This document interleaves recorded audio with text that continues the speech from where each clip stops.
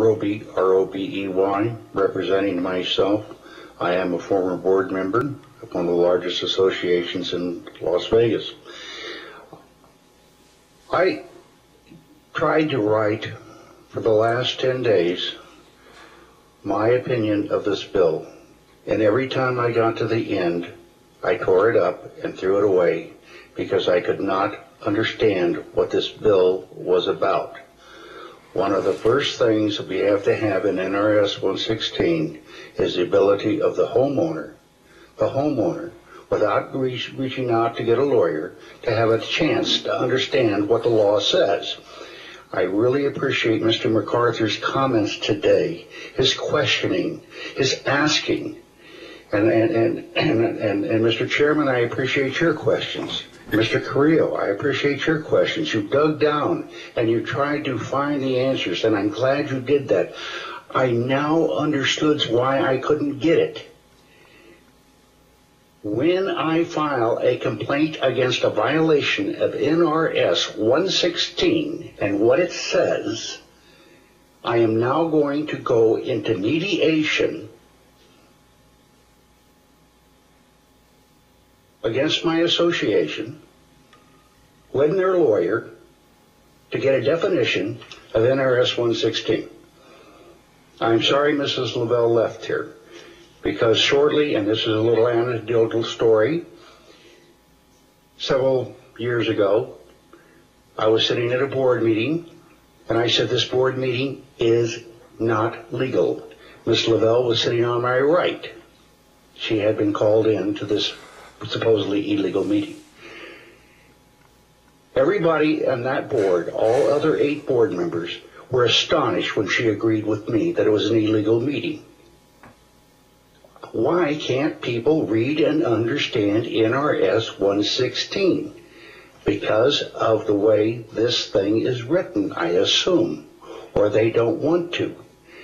The problem with this enforced mediation, whether it's an NRS 116 issue or whether it is an issue dealing with the governing documents, who says the other side is going to do it in good faith? Their lawyer is getting paid by the hour. I know. Mr. Carrillo asked a question, what is my opinion of how NRED operates? I don't have a problem with NRED. I have a problem with the fact that the attorneys for the associations have no obligation to operate in a speedy manner. I have 2 complaints that have been verified, have been forwarded up, one's in the AG's office, and one is waiting for the commission to hear it. It's been 2.5 years on both complaints. Thank you very much for doing nothing. It's not your fault, gentlemen. It is what is the system. Neither one of those complaints are going to cost me a dime. They're not going to cost my homeowners association a dime. What it is, it's a simple thing to read and understand NRS 116. I am appalled that I believe it's Mike O'Donnell, the former senator who lives at Paradise Spa, and he brought in an 81-year-old lady who's losing her house, and the whole thing is going into foreclosure. I'm sorry he's not here today. I have talked to the gentleman on the phone.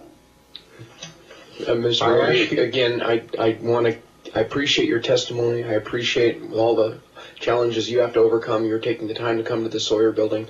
But I want to keep the testimony to this bill, not any derogatory comments towards current legislators, former legislators, witnesses, lobbyists. No, Mr. O'Donnell testified. I'm only saying that he testified in front of the Senate subcommittee, or the Senate Judiciary Committee. It's under minutes of the record. All right. And he said... Go ahead then. Yeah, no, I'm not criticizing him at all. But he was representing people from Paradise Spa, where he lives.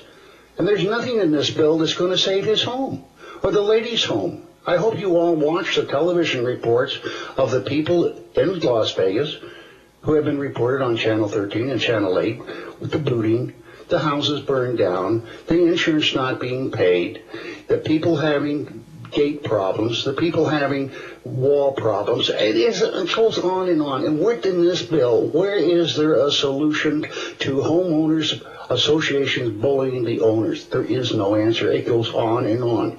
After the mediation, then they are forced into arbitration, then they're forced into bankruptcy. How is a gentleman who's making $30,000 a year, who owns a little condo and has 2 children, going to afford $1,000 to fight his HOA? He doesn't have the money.